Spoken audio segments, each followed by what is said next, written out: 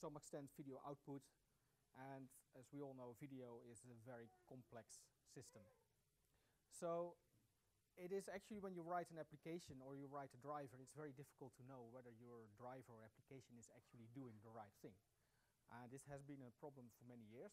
And last year I worked hard on, actually for the driver compliance testing, there has been a tool for quite a long time, but last year it was improved in a very big way. And for application testing, there is a new driver that you can use to test your application. And that's basically what this talk is all about. So for working with video for Linux, we have a bunch of utilities. And this is a quick overview of them. First of all, v4L2 compliance. That is a utility that tests whether your video for Linux driver is actually following the API. Do you fill in all the structure fields? Did you miss anything? Are there certain ioctls that you had to implement and you didn't, or vice versa? And it's really strict about that, and it's an excellent way for testing your driver. Then we have v4L2 CTL. That is a Swiss Army command line tool for basically driving video for Linux devices. So you can query them, set things up, do streaming, do whatever you want. Completely command line, you don't need any GUI. Qv4L2 is basically v4L2 CTL, but with a GUI. Qt framework is being used there. And that's ideal to do interactive testing and checking what is going on. There is a little debug utility that allows you to directly set registers in your hardware. You have to be root to use this, of course, but it is a nice little front end to do that. We have added some core debugging, so quite often you're running an application, the application doesn't work, and you want to know, okay, what is it telling the driver to do? So you can actually turn on debugging for specific video nodes. If you set it to 1, then it will show all the ioctls that it's calling. If you set it to 2, it will show the arguments given to the ioctls as well. That's very useful to figure out, okay, why isn't my application working? What is it trying to do? And finally, last year, we added support to valgrind for v4L2. So valgrind knows about all the structures that you pass in ioctls. A lot of the structures we use, they have reserved fields that the application is supposed to set to 0. We never had a way to actually check that the application was doing that. And with valgrind, it's now possible, if you run it over your application, it will tell you, hey, you forgot to initialize that to 0. Very, very useful to double check that your application is following all the rules. We try to keep that up to date. Right now it's up to date to 3.19, that's not even out. But for 3.20 we have a slight API addition, and I've made a patch to add support for 3.20 already. So we really try to keep that up to date. These tools are pointless if you don't keep them up to date. Oh. So let's go a bit more into detail for v4L2 compliance. It actually started 7 years ago. It started out just with this idea, hey, it would be nice to have a tool, and initially I think it tested 3 ioctls or something. But whenever I had a bit of time or I needed something, I've been adding ioctls to it, and it is now covering a really big part. The main breakthrough was early last year when we added support for streaming, so it can now also test. Before that it was just configuration of your video that was tested. Now it can also start streaming and test whether, you know, when you get buffer spec, that everything, the buffer related meta information is correct, and you know, everything works as it should. Very important, if you make a new driver, it has to pass v4L2 compliance. A few exceptions, not certain types of drivers are currently not supported, but if it is supported, you must pass this compliance test. Otherwise, when you post a new driver, I immediately ask, what's the output of this tool? Close to something like 900 tests, I think that's probably more than 900 by now, are performed. It's really testing. It's definitely not 100% coverage, but I'm really trying to do a really good job here. Actually, I'm working with someone who is currently fixing a driver to make it pass, and we keep going through. Every time he fixes one thing, then a new one pops up. Oh yes, I need to do that as well. I'm sure if you want to get a driver into the kernel, this is a really annoying tool. Currently, we have, of the 82 ioctls, we cover them all except for 7, and they have to do with cropping and selection. Actually not quite true. We added some tests for that, but it's not full coverage of it, and some overlay stuff. Important to know, the tool is actually more strict than the specification, because it also checks whether your driver is using all the latest frameworks. A lot of the frameworks that we added, for example, controls. Controls are things like brightness and contrast, saturation, lots of other things that you can do with it. We have a framework in the kernel that handles controls. And if you use that, then you get lots of freebies. So all the control-related ioctls, they're all supported. All that stuff is handled by the framework. If you're not using the framework, then you will have to implement all that yourself. And I've guaranteed that you won't do a good job of that. So it's really checking that not only do you follow the API, but do you also follow what the frameworks will give you. So some things that frameworks will give you for free may be optional in the API, but I still check them. If you need to run this, always compile from the Git repository. This keeps getting updated regularly. What you get with distributions is always out of date. So always use the latest. And let me give a quick demo of this.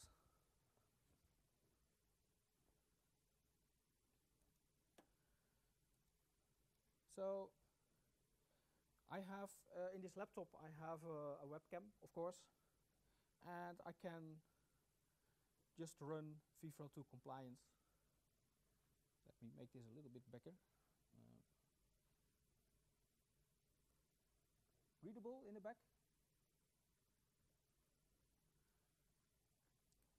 Let me go to desktop.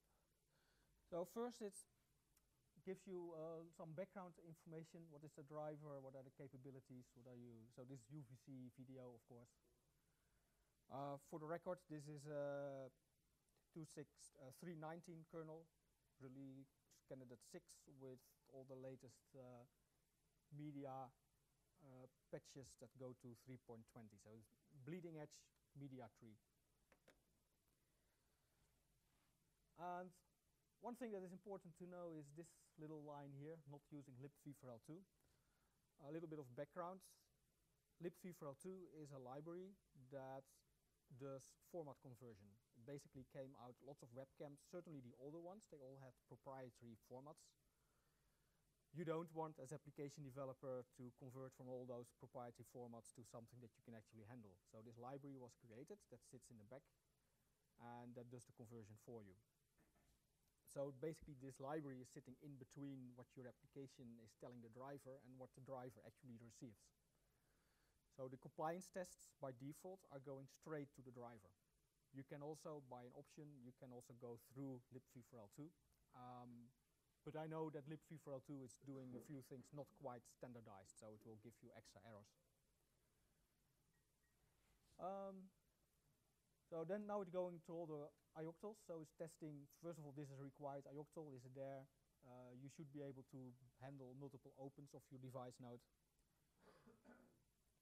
Debug ioctls, testing all the various input-related ioctls, tuner, frequencies, audio inputs, video inputs, same with output.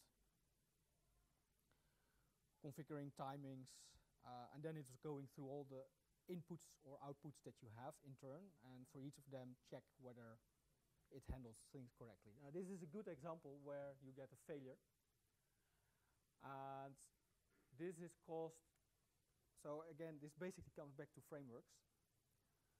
Almost all drivers today use the control framework, with one exception, UVC. Because UVC is actually, it's fairly dynamic. It gets its control information from the hardware instead of hard-coded in the driver.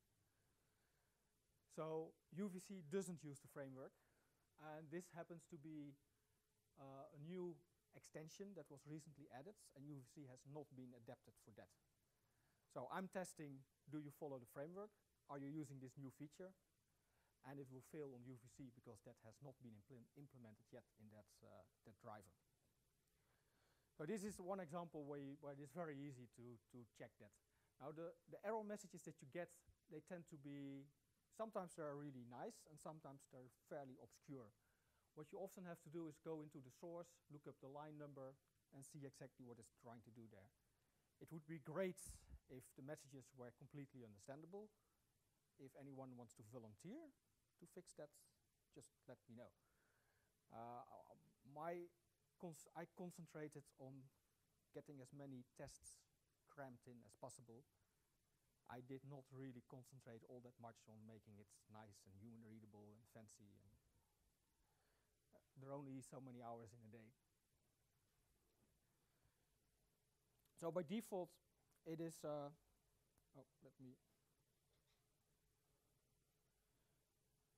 So it's doing control checks, various formats, whether that is handled correctly. If certain IOCTLs are not supported, it will say it's okay, and it will say, hey, it doesn't support this. Of course, if this driver would have to support this, if it would be a compulsory IOCTL for this type, then this would fail. But this is just saying, hey, well, not supported. But that's okay for this one. And you get a nice summary at the end. Now this is doing just setup configuration. If I add a -S flag, then it will start streaming as well. And as you can see here too, I don't know why, I'm not UVC maintainer. I need to tell him that it's failing again. So UVC is a bit of an old one because it's used. I know one thing that I know is that while it uses a framework for streaming, it is not using it entirely correctly. And I think I don't think patches for that have gone in yet. It's a bit of a shame, I think, because UVC is used so often. But I have a different driver, which is a test driver. Well, we'll show that later. This is what it should look like. So now it's doing various streaming tests and no failures.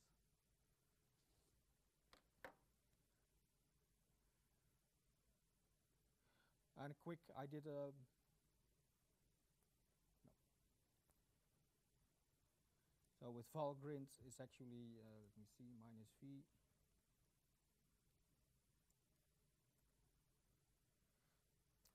So you can actually see, this is the output of Valgrind. You can actually see here that it's, apparently this is a new call. No, that's not quite true, but apparently it's not initializing something correctly. I need to look at that. So this is perfect for testing your application. Did I miss something?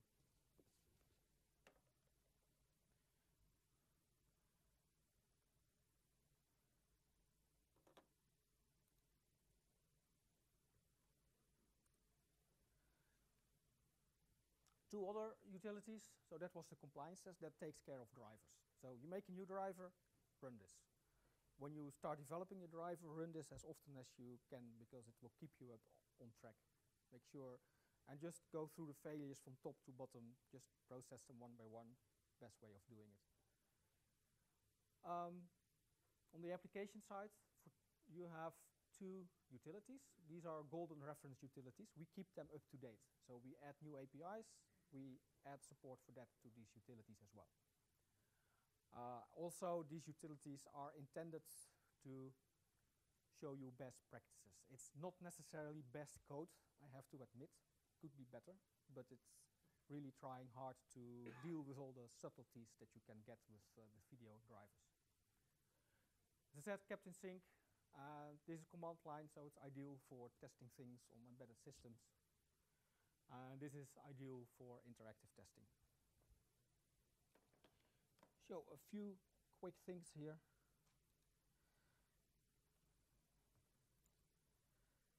So FIFRL2, it has, let me do that on this one.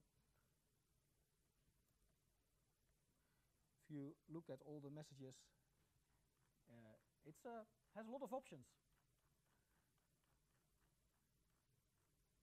we go. Because as I said, there are something like 80 whatever ioctals at the moment, and they all have to be implemented. You have lots of options. So the good thing, that's the bad thing. The good thing, it's all there. So you can really check exactly and do exactly what you want to do. What is very nice is that you have streaming support. Now let me see if I can stream. So this is streaming from the webcam. By default, what it captures is just thrown away. But you can write it to a file, you can write it to the standard output and pipe it to another process. So quite a few options. If you're working on an embedded system and you have video output that is controlled by Video for Linux, then this also has a pattern generator. It's built in. I will talk a bit more about that later, but that comes with the utility. So it's ideal for outputting color bars, stuff like that. It's very nice. QVFRL2,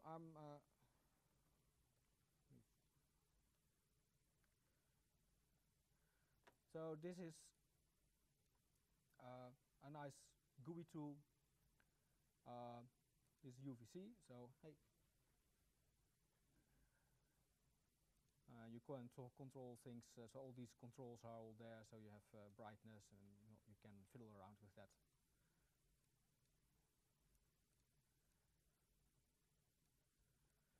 So this is easier than a command line tool where the video is thrown away. Here at least probably a bit scary if you see that, but this is a little more interactive, and if your hardware can do that, you have a screen hooked up and you can run this, then that's much nicer.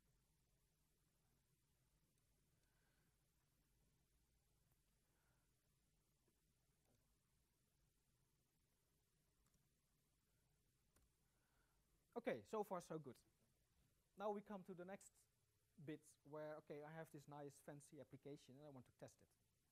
What do most application developers do? They have this webcam, and they have perhaps one or two other devices, and that's all they test with. There is a huge range of video devices with all very different capabilities.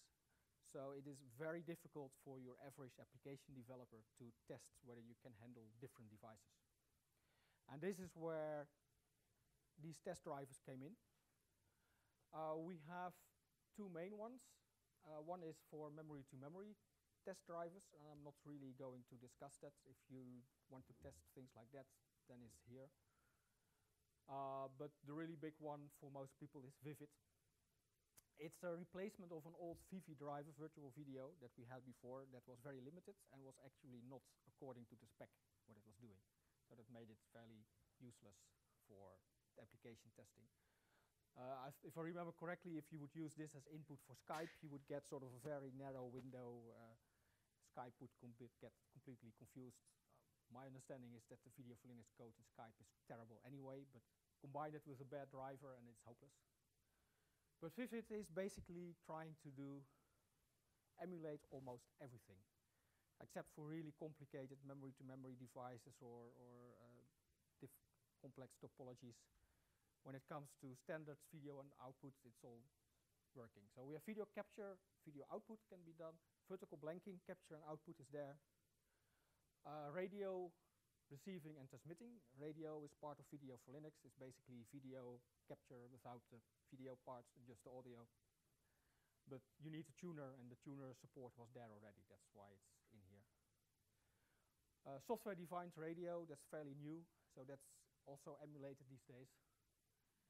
And a lot of attention went into emulating what real hardware does. So all the quirks that real hardware has, they're all emulated here.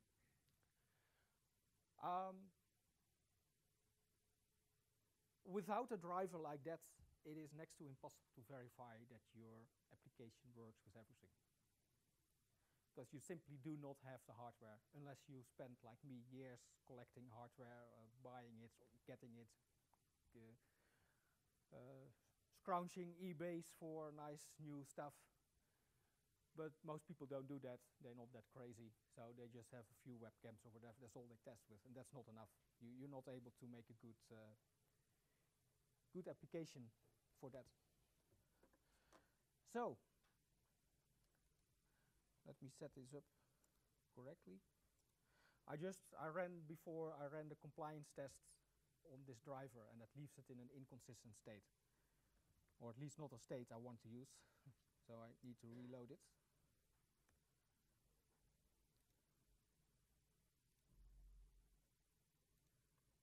Okay. So you can see that this QV2, suddenly this is getting a much bigger screen.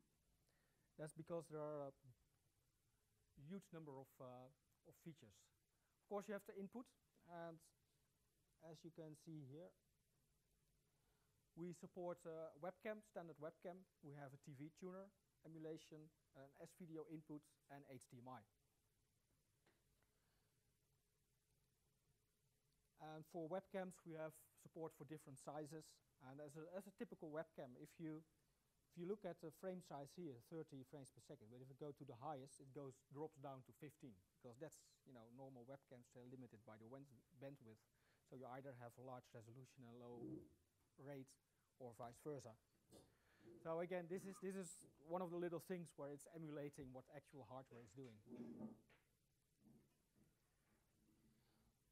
Supports lots of different formats, basically all the standard formats that typical applications have, or typical drivers have. They're all available here. 420, YUV 420, that's the only one that it doesn't emulate, because it would be doable, but it's a weird format, it's a bit tricky, so we didn't do that.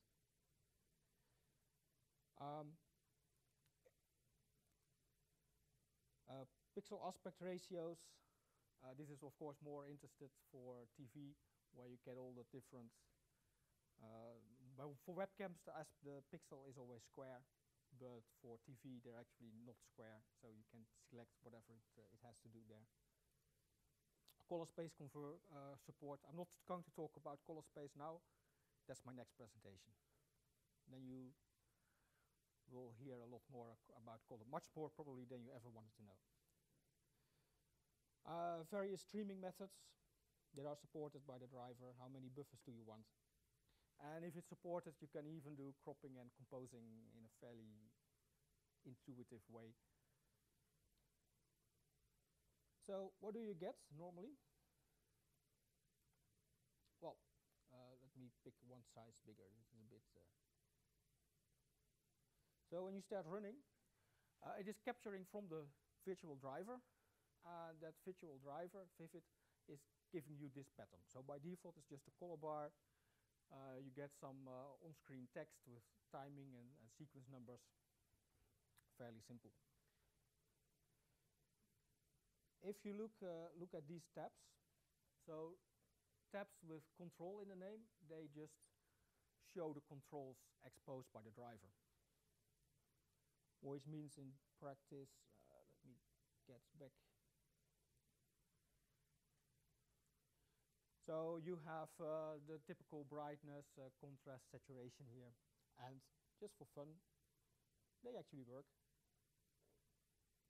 I admit I was a little bit crazy to do that, but it was fun to make. You also see lots of controls here, control types. These represent all the possible control types. So that's great for testing your application, because you can use this to check whether the application can actually understand all those types. Normal drivers, they will just have 1 or 2 or 3 types and never all of them. So you would, if you just use hardware, you can never do this.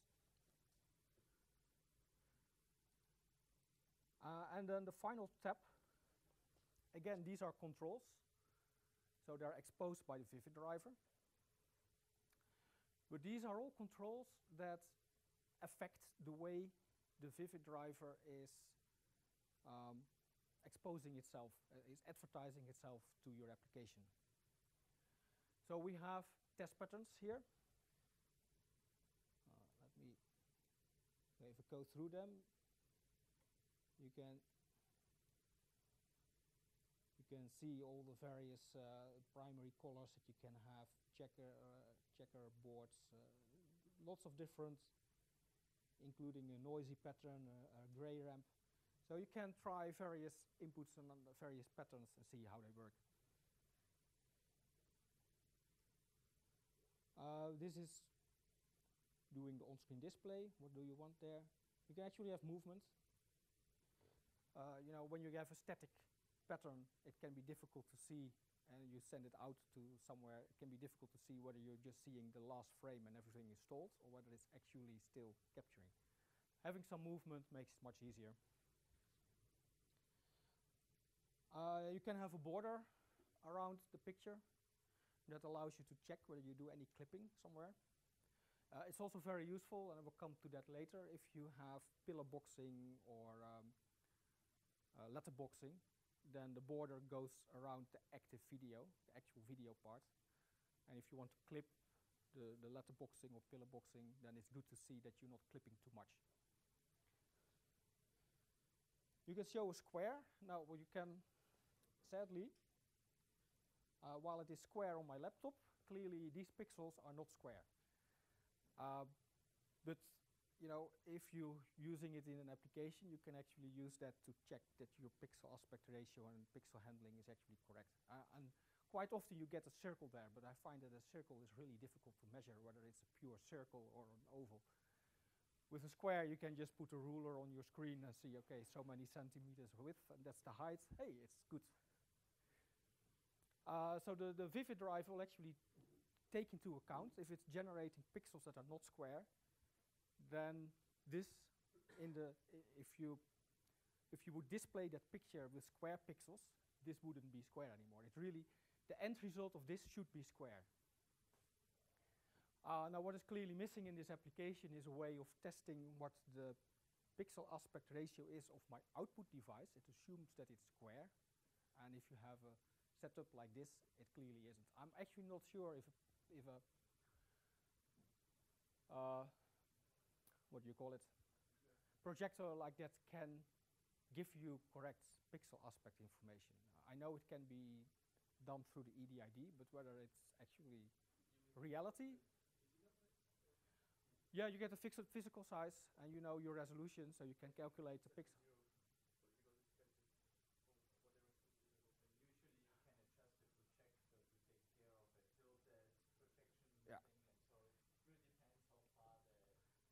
If you have, usually with LCDs and laptop screens and stuff like that, you get correct information.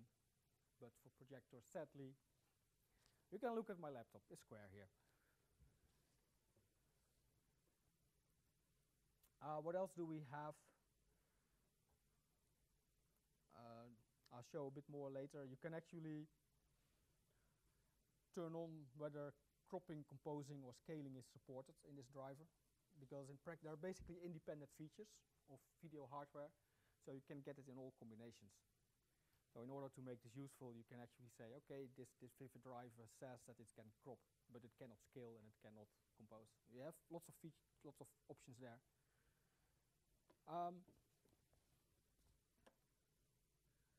Let me move this around a little bit.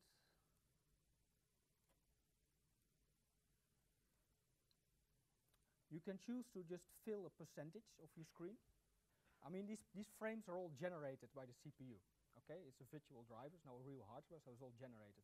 If you have a really big resolution and your CPU is not that powerful, you can choose to just generate the top X% of your frame to prevent your CPU from going way too high.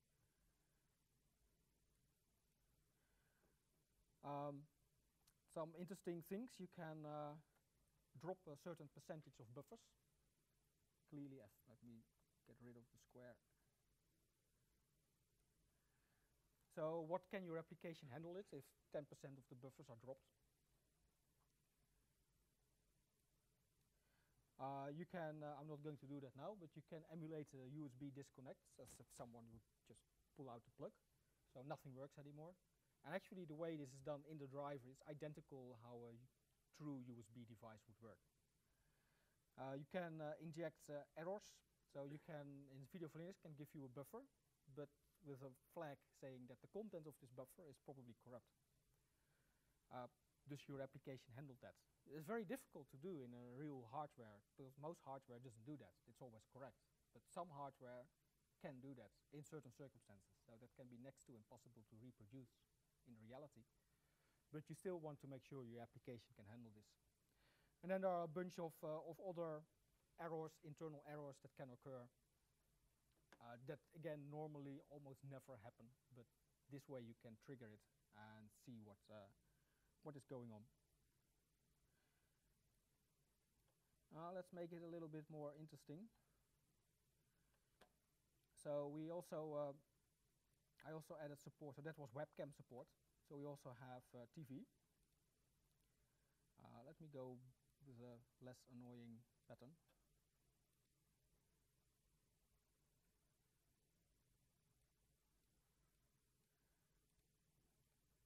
So this is emulating a TV tuner. It is PAL format by default, and you have the frequency here. Let me get rid of the border. So, okay, I admit I had too much time on my hands. So if you move the frequency a little bit out, then then the color killer kicks in. And if you go a little bit further, no more signal. And even, again, too much time, if you make small changes to the frequency, you see the pattern changing slightly as well. I admit it has no useful property at all, but it was so simple to do, and I had so much fun. So let's go back to proper color. I had a lot of fun doing this. Let me put it that way. But also, this is a good example of the effort I put into keeping, let me see here. It's easiest to see with magnifying. So you can see that the top line, or to be precise, the top half line, has crap in it. Do people know why that is? Yeah, widescreen signal. So this is, I don't know who came up with that stupid idea, but for PAL, they decided that it would be fun. We need signaling, whether it's 4:3 or widescreen. Let's put it in the top half line, just for kicks. So if you have a PAL system, and you don't get it as NTSC, this is just PAL and CCAM, then, and you just capture the whole frame, and then you show it back on an LCD screen, you quite often, if it's done badly, you see this wiggly stuff going on at the top. So that's reproduced. Actually, not quite 100%, because it's not a real widescreen signal. I could do that as well if I really wanted, but that went a bit too far. But this is useful to check again, does your application, if it gets an input like that, can it handle it? What you probably want to do here is just to crop the top line or black, make it black or whatever. Also, yeah, this again difficult to see. If it wasn't for the projector, this would be square. Even though if I can.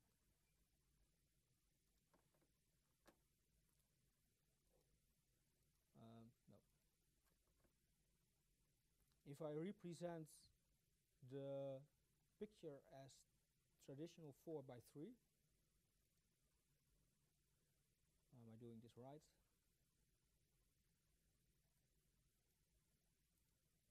So sometimes so many features that I get confused. No, square is pixel aspect ratio. Right. Yeah, again, it's difficult, but you saw the square changing. So this is what happens when you show the picture with, where you interpret the pixels as being square. Let me see if I can very carefully. So now you can see that the square is actually not square anymore. So I turned off the compensation for the fact that what I'm receiving from the driver has non-square pixels. And by default, QVFRL2 will detect that and will compensate, set up the scaler correctly in a GPU so that it looks properly square again. So this is an excellent way of, again, testing your application. Oh. back, I hope. Yeah, there we are. Whether you're doing everything correctly. And finally, we have HDMI. So, let me again drop the.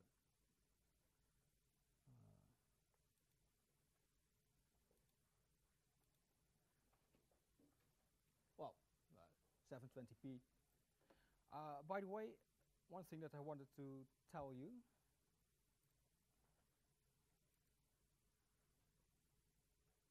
You can select all these formats here,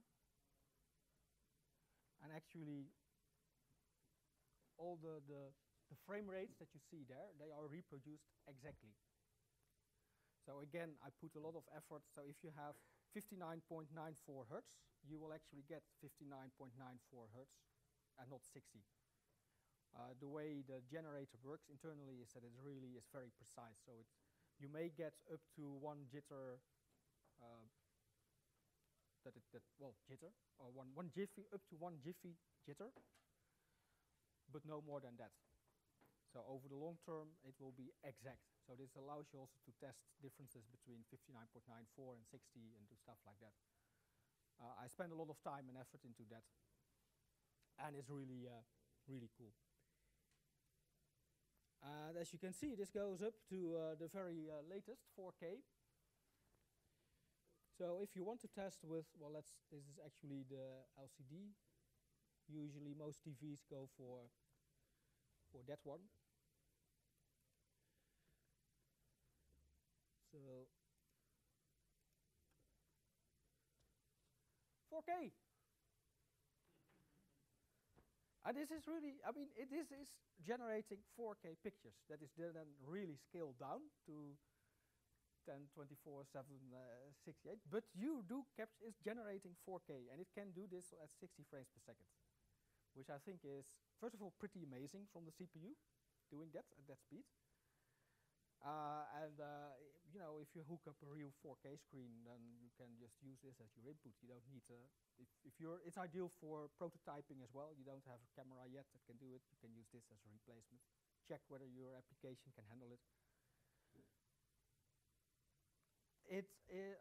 Again, I put in a lot of effort to make this a great way of checking that everything you do is working.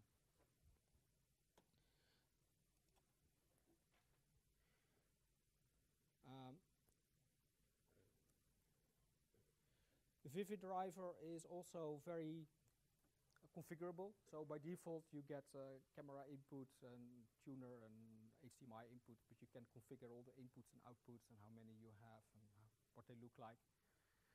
So you can actually use this to prototype your hardware. You don't have the hardware yet.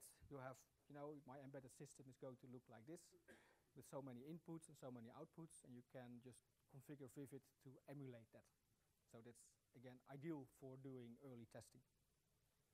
Not a coincidence that it's doing that.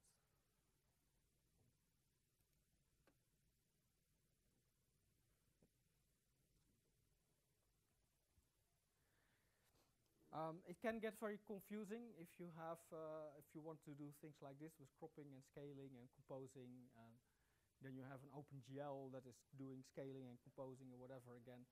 So if you have a complicated test sequence, you sometimes really need to think hard about how things work together.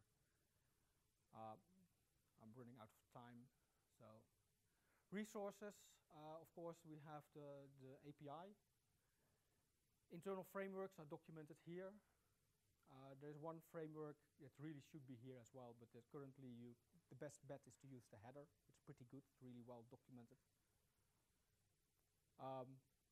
Vivid driver, it went in kernel 3.18,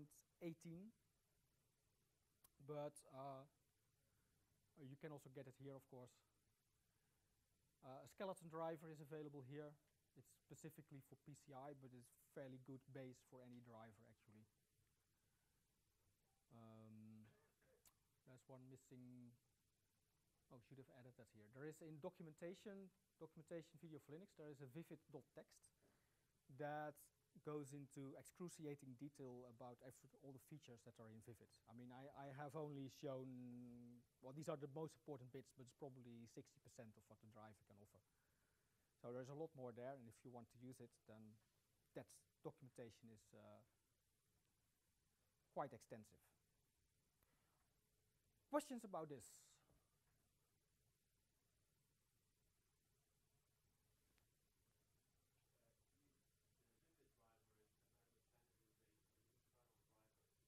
Yes, it's the Vivid driver is for the yeah, the Vivid driver is an internal driver of the kernel. That's correct.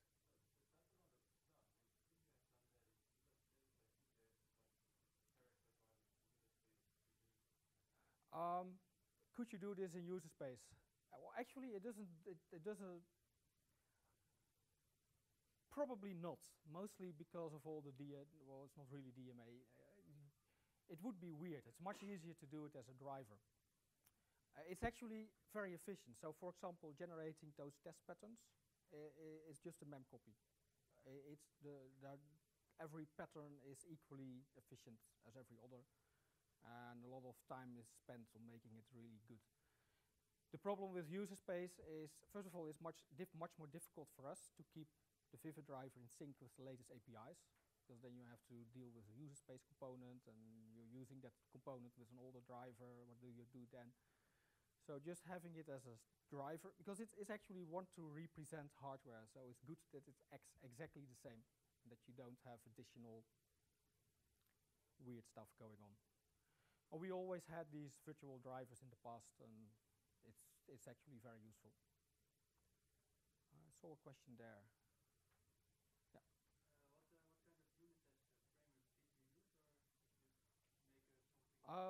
What kind of unit framework, test framework did I use? My own. It's really, all it does is it basically, it has a few little functions, and it keeps some counters of the number of failures, and it's just, if this fails, and if it fails, I just return. I'm not going to try to compensate for it. There should be no failures. So if I encounter a failure, then, well, I just give up, basically. Fix it. And then we can go on to the next. So sometimes you have early failures that will generate lots of later failures. I don't care about that. You shouldn't have failures in the first place. Just fix from the top to the bottom and make it work.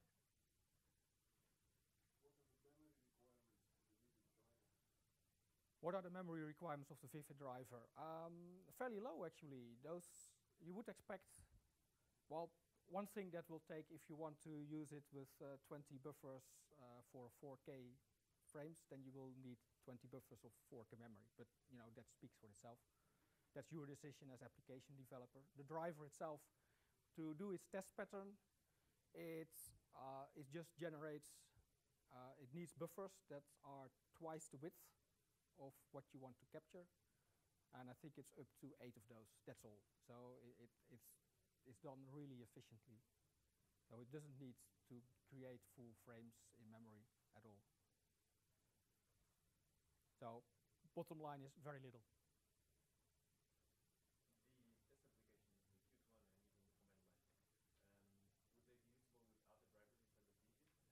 Oh yeah. So all those tests. Which one? Oh no. Yeah. The rest is all generic. So the Vivid control step that you see that is given by the Vivid driver, they basically have all to do with how do you change the behavior of Vivid and some error injection. Obviously, that's all specific to the Vivid driver. A normal driver will just show what the hardware does. That's all that it gives you. But as I said, as application developer, you just have a limited set of hardware, so you're limited to what that hardware gives you. And this is almost giving you everything.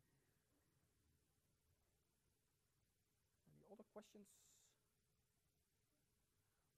Okay, well, if you're interested in color spaces, because I've been ignoring that in this presentation, normally I say a few things about it, then just sit tight, and in 15 minutes, we continue with that. Thank you very much.